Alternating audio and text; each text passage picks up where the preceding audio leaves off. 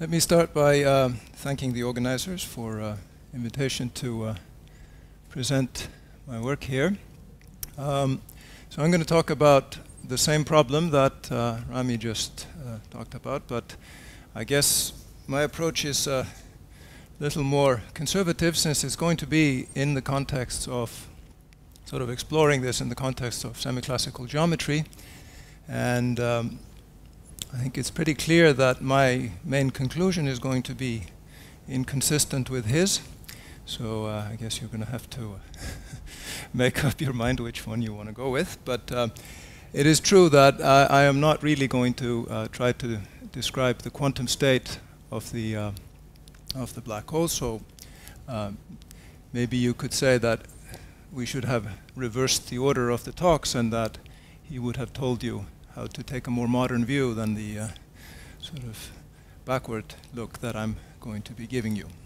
Anyway, this is based on some recent work with David Lowe at Brown University, and then in turn it also sort of draws on some much earlier work going all the way back to the early 90s.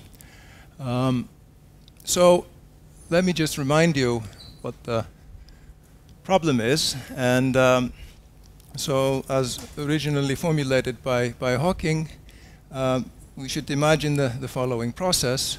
We have some diffuse matter that's described in a pure quantum state, and this is very much in the background of some geometry. We're not really trying to describe the quantum state of the matter, so this is just some matter that's in a quantum state. So the assumption is that we can use some effective field theory to describe the combined system of matter and gravity. This undergoes gravitational collapse, it forms a black hole, and then the black hole, if it's a large one, it sits around for a while, but it gradually emits radiation. And then at the end of the day, you have, if you assume that the black hole completely evaporates, you only have outgoing thermal radiation. And in the semi-classical approximation that Hawking used and that Rami described in the previous talk, this is thermal radiation. So the whole process as a whole has started with us in a pure quantum state, and it has evolved into a mixed state, which cannot happen if in the usual framework of quantum field theory. Okay. Now, since I have this tendency to go long in my talks, I've learned the hard way that if I want to get to the end, it's best by starting with the end. So this is my final slide. It's the summary. And so the conclusions that I want to leave you with is that this problem, in fact, cannot be analyzed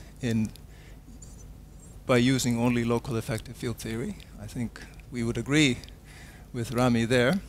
But I think what we do disagree on is, it comes in here at the end, is that you can, in fact, I would claim, use field theory suitably defined to describe the experience of an observer who falls into a very large black hole, where that it basically, until they get close to the singularity, and certainly much later than the square root of m length scale that Rami was introducing,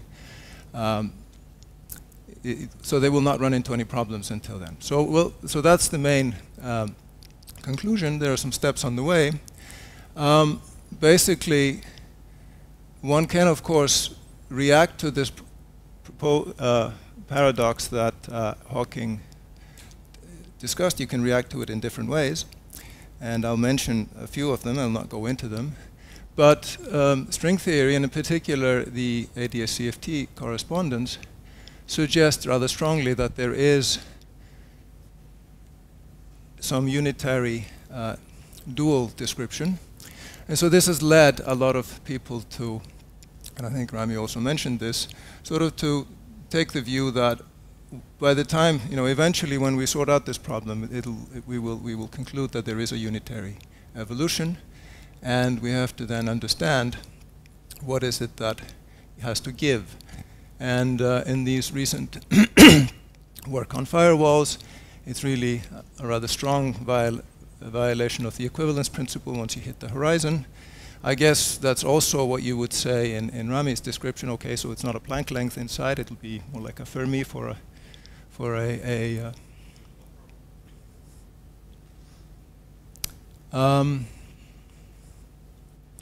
okay. Well.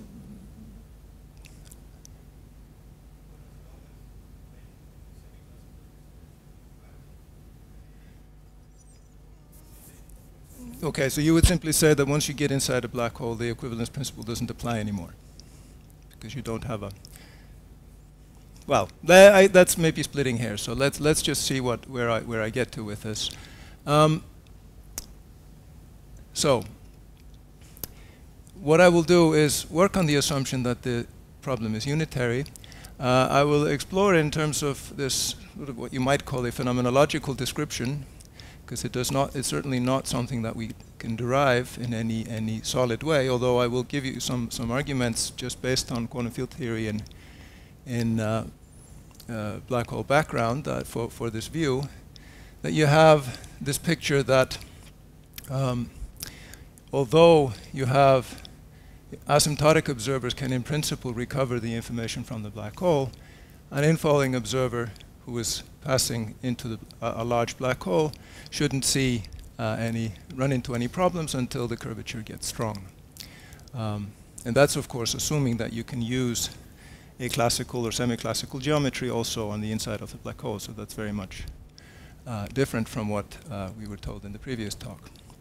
All right, so let's just remind you of some very elementary things about black holes. So I'll be focusing on just simple Schwarzschild black holes in this talk. And remind you that there is, at the horizon, the curvature is in fact rather small if the black hole is large. So in fact, in the limit of a very large black hole, the horizon is a basically flat space-time. And so that has led Hawking and others to the expectation that physics near the horizon should in fact be very classical. And so let's keep that in mind. Now here's the Penrose diagram for the black hole formed in gravitational collapse. I think that's quite familiar. The important thing is, of course, that this surface here, this event horizon, is a surface of very large redshift. So there's an infinite redshift from if you emit a photon from here, that just barely makes it out to infinity. And so that's going to lead to a lot of the is of course at the root of a lot of the confusion and the disagreements in this subject. And now I'm not going to go into the calculation. We saw it in the previous talk, but basically the end conclusion of Hawking's calculation is that if you assume a vacuum state at early times before the black hole forms, and then you evolve your operators in that state, you conclude that there's an outgoing flux at future infinity, which is that of a black body at a certain temperature that goes inverse with the mass of the black hole. And of course, these are very much formal issues, because if you put in some numbers, you'll find that the black hole lifetime that you would estimate from this goes like the mass cubed, and if you have a solar mass black hole, it's 10 to the 71 seconds, which is much larger than. So these are not something that we have to worry about for astronomical black holes, but of course this is a problem that we want to think about, learn something about gravity and the nature of gravity in general. So that's not.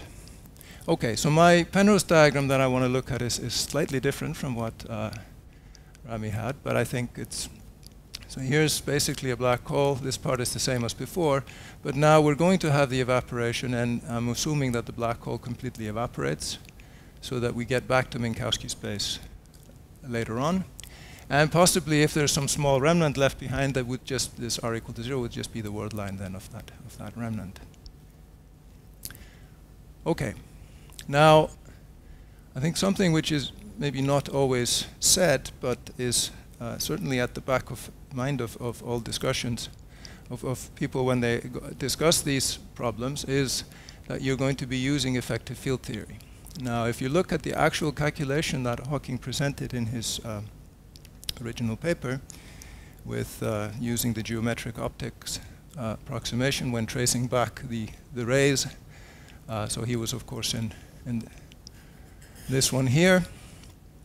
So basically, he used the fact that when you trace back the rays here, you have a very high blue shift. It comes back here, so high that you can ignore whatever the stuff here is that's made here. And so at intermediate stages in the calculation, he's using trans-Planckian and very much way beyond Planckian energies.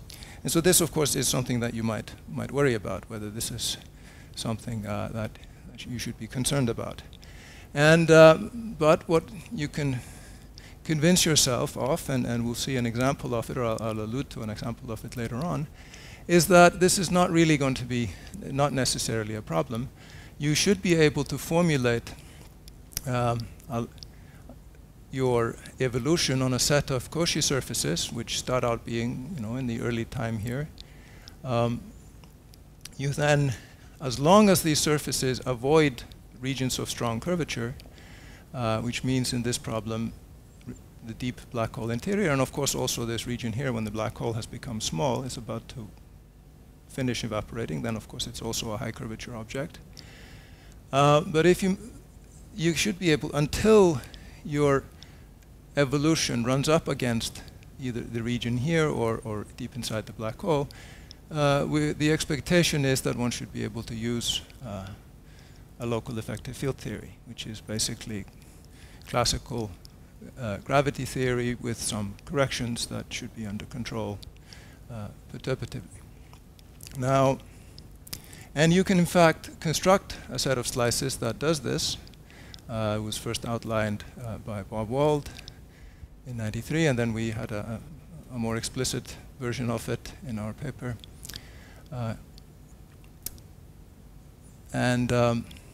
So this is a set of slices which sort of you can evolve forward, and you can capture much. You cannot capture all the radiation going out, but you can capture out a significant fraction of this of the total radiation that comes out from the black hole. Can be on a time slice going out simultaneously with the same time slice is showing is actually intersecting the infalling matter before it actually goes into the black hole. And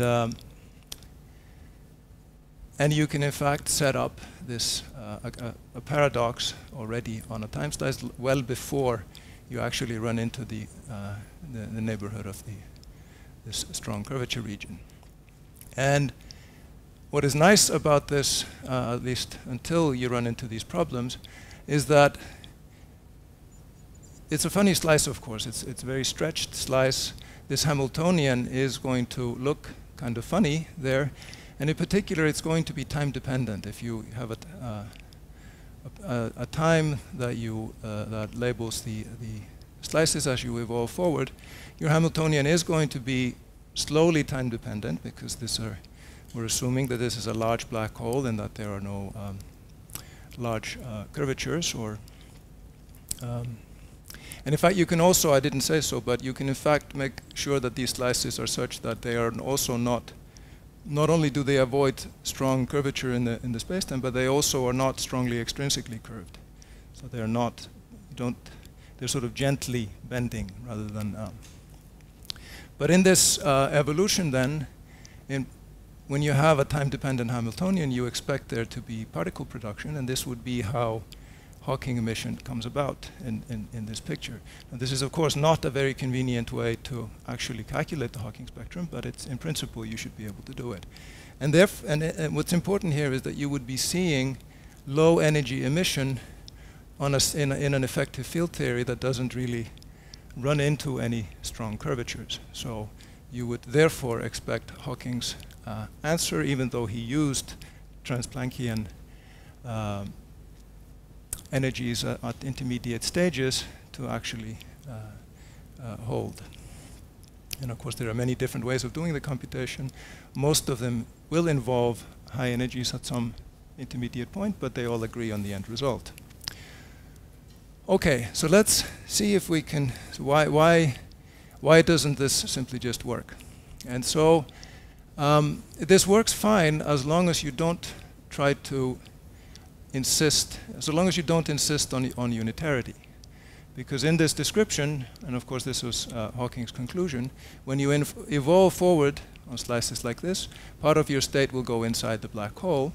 That's not accessible to outside observers, so you would have to trace over those degrees of freedom, and that's what leads to the initial pure state, leading to a mixed state on the very late time slices when the black hole is gone. So we can see that how you run into problems if you try to both have your cake and eat it. So we imagine a Gedanken experiment, which has been analyzed in many versions over the years. So you imagine you have a singlet pair, call one member of them 1, the other 2, and 1 is sent into the black hole along with an observer who traditionally is called Alice in these stories. Alice is instructed once she gets inside the black hole to measure the spin along a z-axis and transmit the result immediately outwards. Now, of course, she's already inside the black hole, so the message is not going to come out.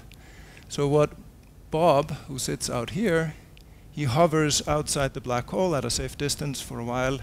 He makes observations on the Hawking radiation, and if the information about everything that goes in eventually comes out, this is really a unitary process, he should in principle be able to measure what the spin, what is the outcome of the measurement of Alice's in there. Okay, so in a sense, this Bob observer here can also measure this spin here. And now, of course, this is where we are violating the usual rules of quantum mechanics in that we're having 2 space-like separated observers making a measurement of the same spin, so 2 independent measurements of the same spin. Now, meanwhile, Charlie goes even further away from the black hole and can in fact be, by the time you conduct the experiment, can be practically arbitrarily far away. And then just to see how we might get into a problem here, Charlie was instructed to throw a coin when he gets out here, and then depending on the outcome of the coin toss, either measure along the z-axis or the x-axis. Okay? Now, if he measures along the x-axis, then of course we know by the usual EPR that whatever result he gets out here, Alice will have gotten the opposite. On the other hand, if he measures it's the z-axis. If he measures the x-axis, then those are not correlated, and therefore Alice can measure either one. Okay, and now Bob. Same thing goes, of course, for Bob's measurement. Measurement of if they measure the same component of the spin, Charlie and Bob, then they will have to disagree, and then if they measure different components, they're not correlated. Now Bob does the measurement, drops into the black hole, receives the message from Alice, compares the 2, and there's a finite probability here that Bob will realize that his measurement disagrees with that of Alice, and then he will have learned that Charlie actually measured the z-axis and not, the x-axis and not the z-axis.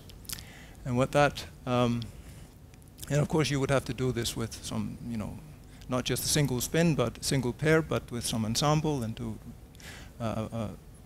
some statistics. But basically, what this cloning of the information in the radiation is achieving here, it's taking the EPR correlation, which normally cannot be converted into any sort of communication across space-like separations, and is actually turning it into an EPR communication about what happens out here, seen by this observer here. Okay.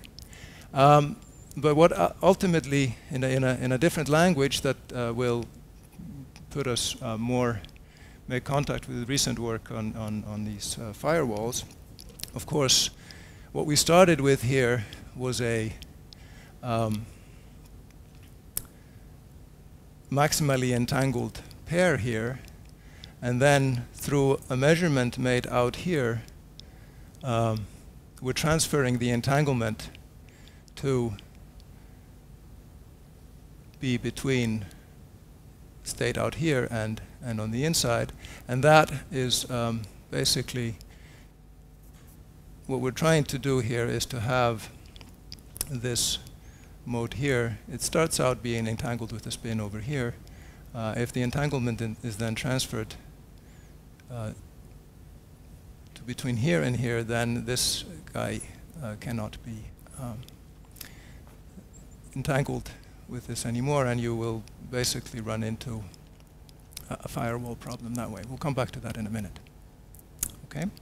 So there seems to be something going wrong here. We cannot, and you see, this can all be carried out before this nice slice here is getting close to the singularity. So it's not that we are sort of effective field theory seems to be breaking down here if we assume that the information goes out. Of course, what maybe you might say is a more natural assumption is that the information doesn't go out. Effective field theory is fine, and you just run into a problem that you lose information by the time the black hole has evaporated. That, of course, was the conclusion that Hawking drew from all of this. But now we're going to step away from that and say that, well, we're going to insist that the information comes out, and then there must be something going wrong with this effective field theory.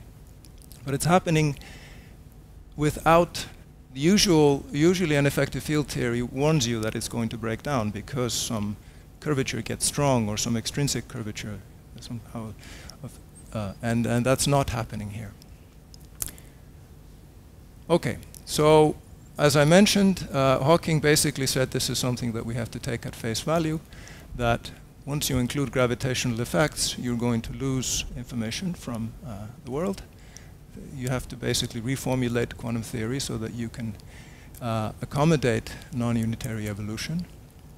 And this has been followed up by Unruh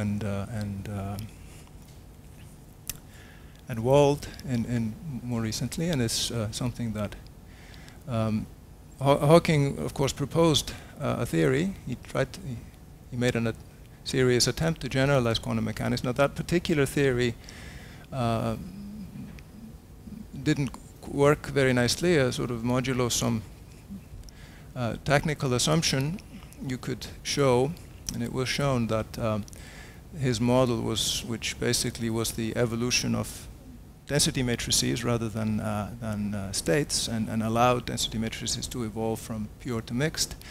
It was shown by Banks and collaborators that you could actually rewrite that model as a conventional quantum evolution coupled to a random source at the Planck scale. And so you might say that his theory sort of fails phenomenologically because that then you will not get a ground state that looks like empty space-time. You would get some basically Planck temperature state out of it. So another possibility is, of course, that the information doesn't go away. It simply gets left behind in a remnant. That also runs into phenomenological problems, at least the naive version of it, because you will need a different remnant for every possible initial state of the black hole. Now, the semi-classical approximation that Hawking used should be valid down to close to the Planck scale. And so you would have basically an infinite number of different remnants at Planck with around a Planck mass, so that's an infinite spike in the density of states. And that runs into problems when you think about pair production of these and how they would couple to just ordinary. Since everything couples gravitationally, you would run into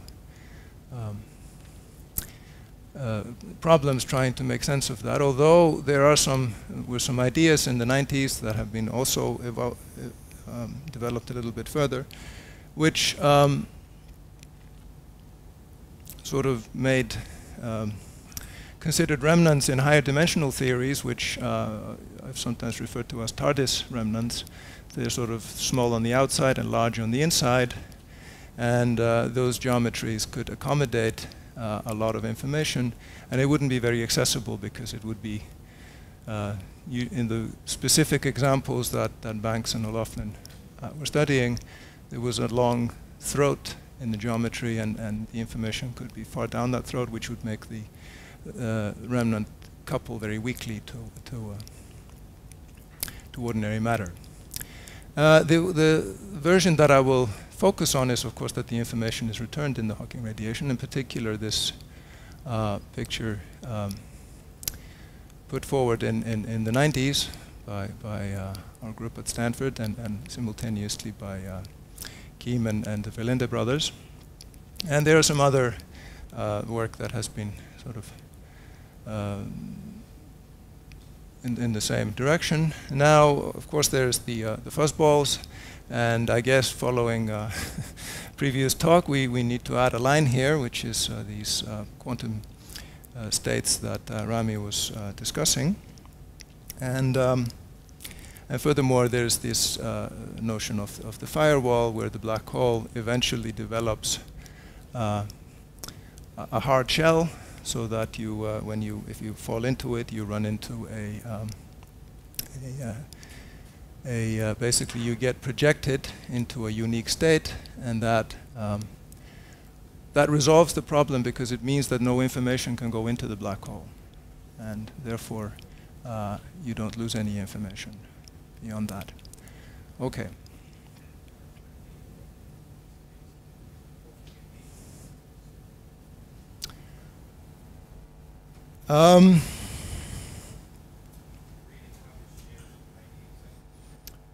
Yep.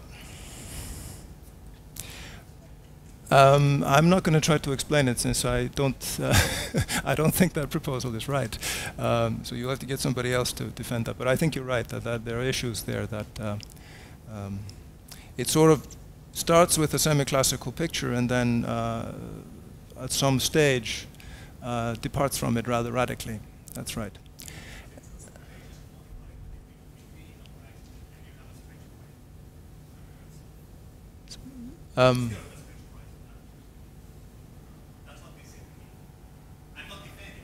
Yeah.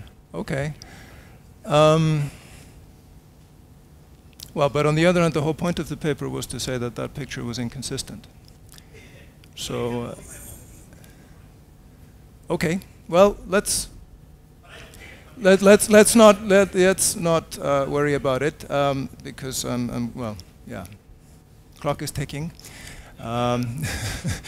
As I said, you basically have to get somebody else to defend that one. But all right, let me just very briefly mention this input from string theory that we've had over the years. That doesn't really address this problem directly, but it has certainly influenced how people think about it. And sort of, if you allow me to talk with it, has influenced people's beliefs. So one is, of course, that at least for a certain subset of black holes, these near extremal supersymmetric black holes, we can actually count the number of microstates and understand the microphysical basis for the entropy. And basically, if you do that, there isn't any large number of microstates. Since string theory doesn't have the density of states at the Planck scale that you would need for remnants. So it basically, people lost interest in them, I think partly for that reason. Partly for the models that people were exploring, these higher dimensional remnants were kind of baroque and complicated. That, I think, was another reason. And then there is the gauge theory gravity correspondence, which tells us that it should be unitary. And again, it's not easy to formulate the problem directly there, because the black holes where you have an information problem are what you would call small black holes in ADS-CFT. You have black holes that you can form, and then they will evaporate.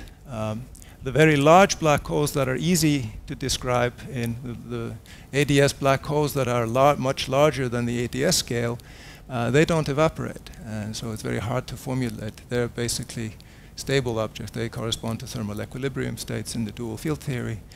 And so, and the small black holes are things which are actually not, they're not nice in any way. They're not simple operators. They're not single trace or even multi-trace operators in the dual field theory. But you can nevertheless take it sort of as telling us that there must be some underlying Hamiltonian evolution or in the dual system that's going to provide you with a relation between an initial state and a final state, even though you can't describe the intermediate state nicely in the gauge theory. And sort of following that, David Lowe and I, we tried to ask what, since this unitary evolution will inevitably involve some non-local effects, we tried to give some estimates of how large are these effects. And if you had a black hole which was, even though it was small on the ADS scale, was still macroscopic, what we found in the ADS context was that these, and I believe Rami said as much in the previous talk, these go like e to the minus the entropy of the black hole. That is e to the minus n squared, which means they're non-perturbative in the 1 over n squared expansion. So no amount of 1 over n corrections to when you're constructing bulk states in ADS CFT, no perturbative construction is going to get you to the point where you can resolve this problem there. So that's, of course, is a frustration. Okay.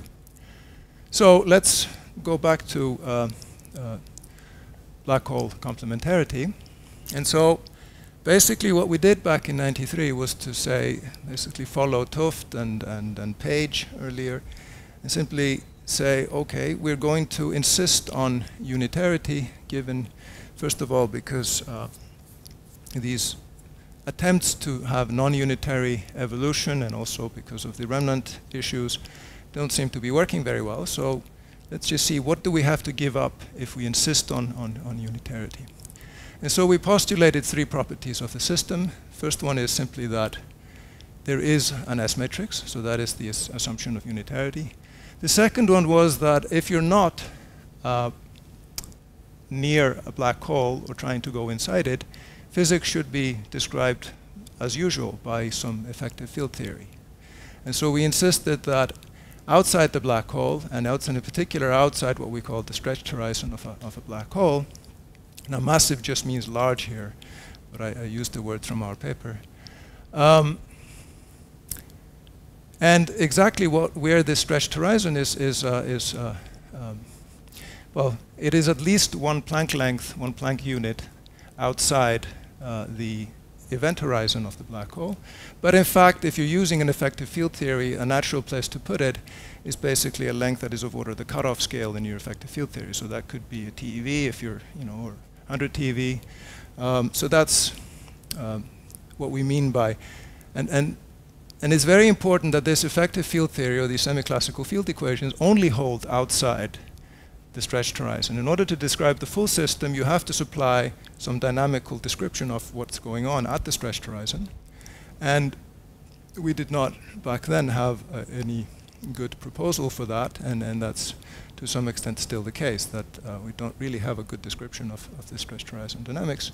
But it's absolutely crucial that the effective field theory that you can apply only holds up to the black hole. You're not allowed to take it inside the black hole. If you do, you will run into, and this we observed already back in that paper in '93, you will run into contradictions with the assumption made here, number 1.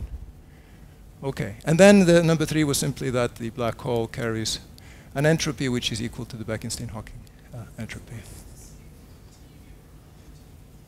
No, I'm just saying that if you happen to be working in an effective field theory where you're only interested in phenomena, then you would put your stretched horizon there.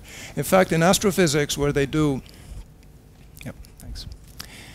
where this came from, I mean, this notion of a stretched horizon wasn't original to us. It was Kip Thorne and collaborators and for them, you know, the stretched horizon was placed basically closer to the black hole than whatever scale that they, you know, if they were discussing a binary, they put the stretched horizon, you know, it was, you would want it to be closer than that, but it was actually rather unimportant exactly where they put it.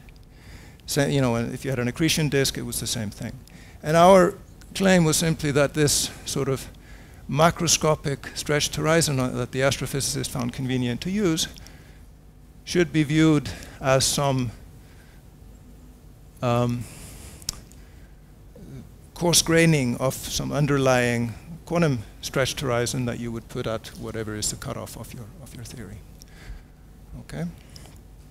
Now, then we had, not as a postulate, although it's sometimes listed that way in recent times, called postulate 4, was what we said is that there is a common belief which we share, which is that an infalling observer who's falling into a very large black hole shouldn't, because the curvature is as small as you like, it just goes inversely as a power of the black hole mass, you shouldn't really notice going, and then whether you and that is a statement basically of the equivalence principle. Now, this of course, as we just saw earlier, is a violation. This means that you have to somehow have the information about the infalling matter in two places. It's both gone into the black hole with the observer, but in some sense, but at the same time, it's also being emitted out in the Hawking radiation, and this is not something that one can normally do. So that is definitely an issue that you have to face up to. But the claim that we made shortly following that in some follow-up papers is that actually if you're this violation can actually not be seen by any low-energy observer. That is, every time that you try to find out that this duplication has taken place, you can only establish that operationally by involving some Planck scale physics or trans-Planckian physics. And so we would claim, therefore, that this is consistent with known low-energy physics, but it certainly implies non-locality, and in fact non-locality over rather, over arbitrary length scales for a very large black hole. If you think about a very important local event in our lives, that is, when it ends, this principle says that if you fall into a black hole, there's disagreement as to where this event takes place, right? You would think it happens somewhere deep inside the black hole when you run into strong curvature. Your friends who are watching with alarm that you're falling in would say that you got destroyed at the stretched horizon. Now those can be very widely separated. Okay. So let's go back to this Gedanken experiment and see how we avoid this conclusion.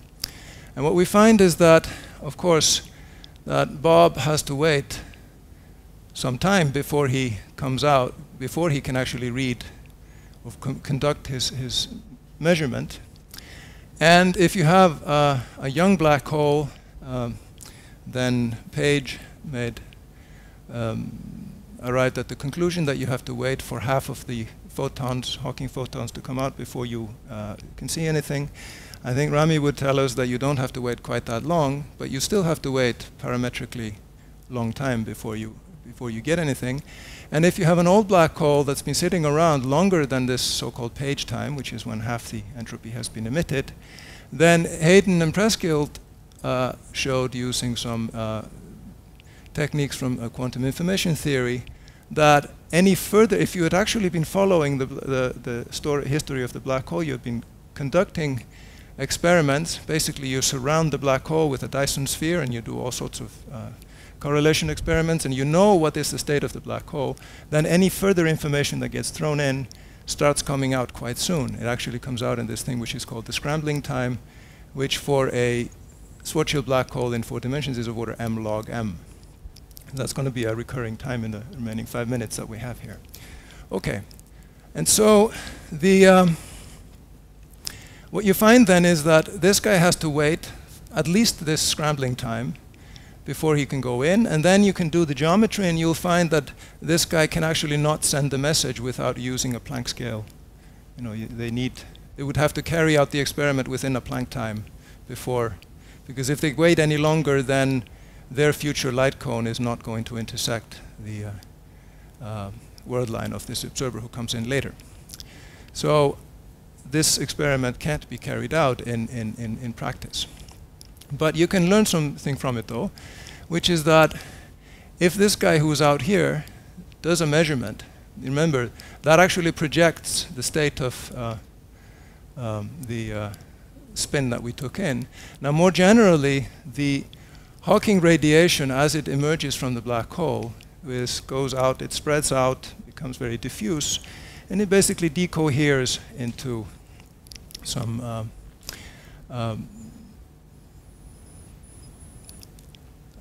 definite configuration, which effectively will also project the state of the infalling stuff. And in fact, when enough Hawking radiation has come out, it has become the larger of the two subsystems. If you think about the original pure system, pure state, there's a subsystem which is what's left in the black hole, and there's another subsystem which is the outgoing radiation. And by the time that the Hawking radiation is the bigger of the two subsystems, contains more degrees of freedom, then it, in fact, this decoherence will project the state of the infalling matter into a specific state, and that is, of course, exactly what is this thing you call a firewall. And so we made this observation in 2006 that, in fact, that any observation of the Hawking radiation, or even just its decoherence as it falls out, will burn up the infalling observer at the horizon. Now, of course, we weren't clever enough to call it a firewall. We just said this can't be the case and moved on to try to think about the non-local effects that would avoid it. But then this was made, you know, rather clearly in these papers. This point was made rather strongly, and this is basically called the firewall paradox nowadays, which I think is a bit unfair to Hawking, since it's really the arguments that go into it are exactly the same ones that in the calculation exactly the same that he did much earlier.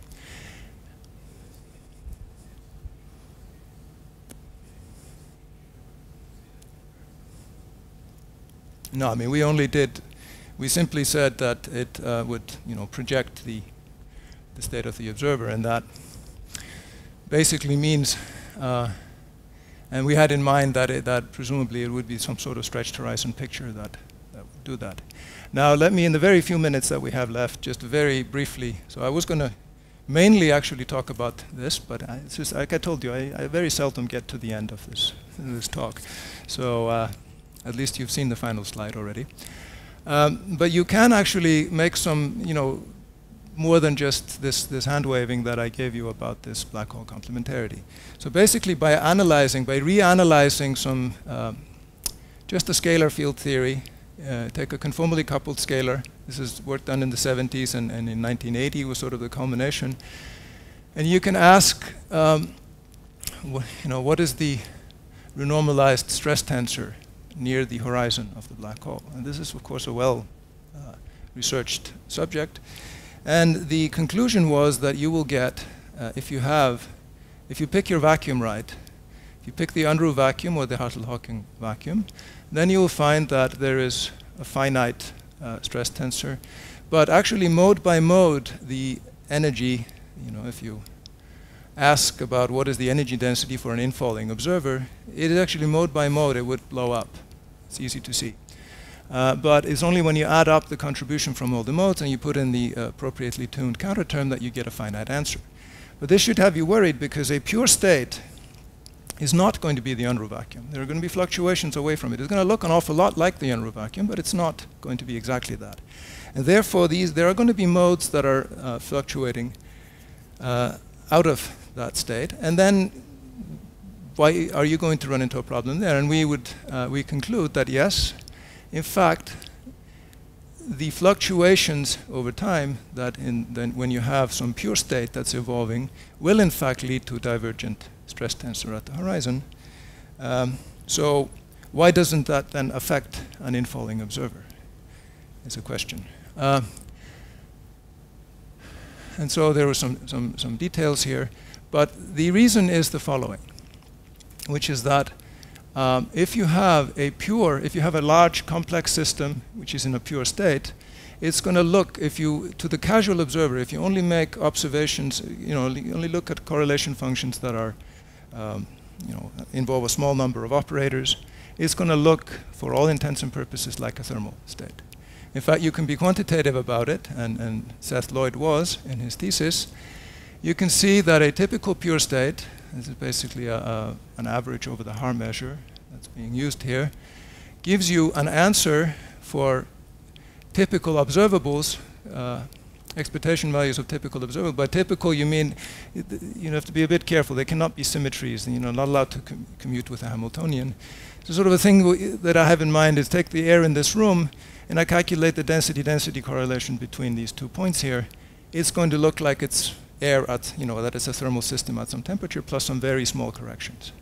And the corrections go like an inverse power of the dimension of the Hilbert space, which in our case is e to the minus s.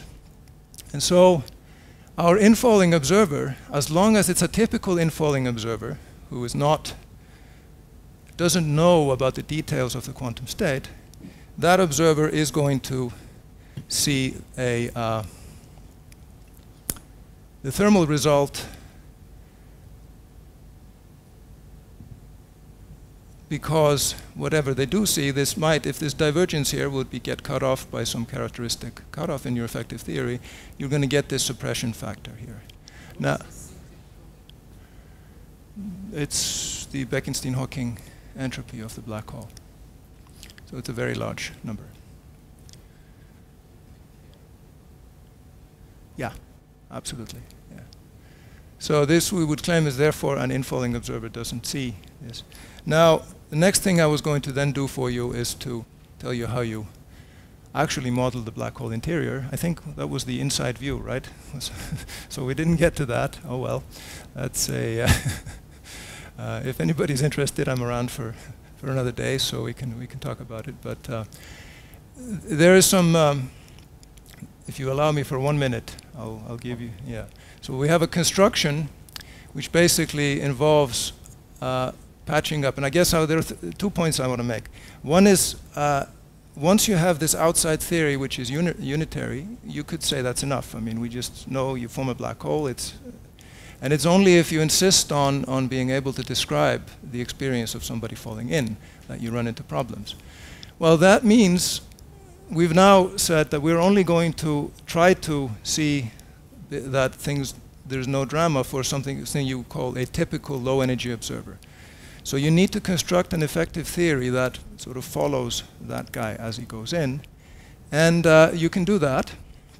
And so we made a construction. But it only has to work, this theory, on a restricted set of time slices. It has to work because as long as the observer is still far away from the black hole, you can use this, what you might call the exact description. And it's only when you get to the stretched horizon a lot further that you need to supplement that with something else. And it turns out that you can do a construction where the observer enters here. These are a set of time slices that have convenient properties. You can use them to follow into the black hole. They're not the nice slices that I talked about because they really do run up against the. And you find that if you make a construction where you inherit the state from the exact description out here, you simply very crudely patch it onto Hartle-Hawking state in here. That is, by the argument of Almeri et al. and others, is going to lead to a firewall. But we chose to take this a scrambling time earlier than we needed, because then by the geometry of the black hole, you can show that that firewall will actually run into the singularity before you actually come in. So it cannot affect anything with our observer. And then we cannot use this description beyond another scrambling time, because I would start seeing inconsistency with the exact description when you have further Hawking radiation going out. That's the time scale by Hayden and Preskill. But that's also okay, because by that time, this observer will necessarily have hit the singularity. So you can actually get this effective description. And this was just a geometric sort of, it was a suggestive construction that we had in a paper last year. And then this year, what we did in a very recent paper that came out last week, or maybe 2 weeks ago, we adopted this lattice model, infolding lattice model of Corley and Jacobson, and where we can explicitly do computations. You can see that correlation functions get suppressed when you try to compare notes between observers that come in at a later time, and so on. So you can be a little bit more concrete, but so we skip over that, and we're back at our summary. Thank you very much. So we have time for one question.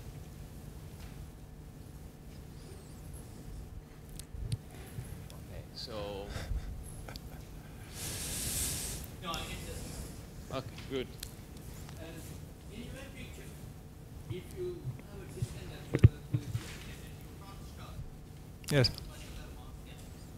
and another observer who is looking at a black hole of mass m, Yep. how do they distinguish between the quantum states?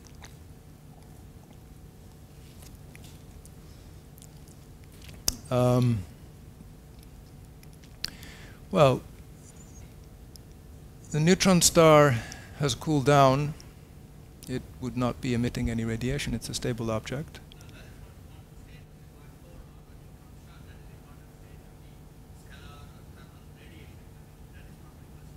Okay. Uh-huh.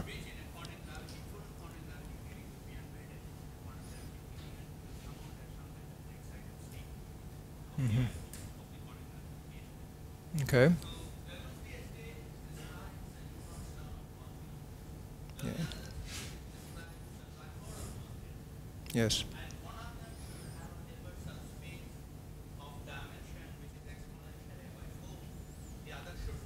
Yes. Now I start with a neutron star and I interact with collapsing and form a black hole, and I run into trouble. Do you? Because I thought I think Rami told us that what you will form is a black hole, which is a very specific one, which is practically pure. Yeah.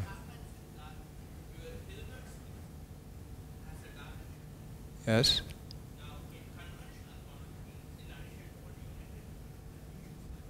Uh-huh. No.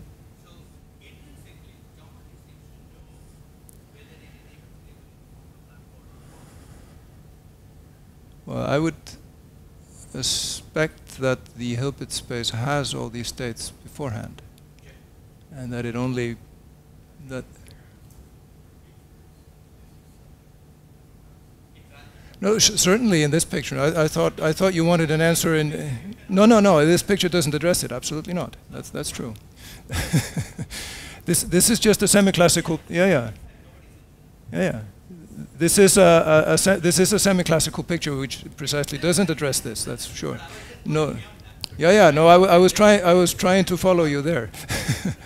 And I would think in quantum gravity you have these states already, and that your system is then only going to explore a small fraction of this Hilbert space. At least that's one way it could work. Okay, good. Since we are 25 minutes late, it's better to end here. We will resume at 11:10.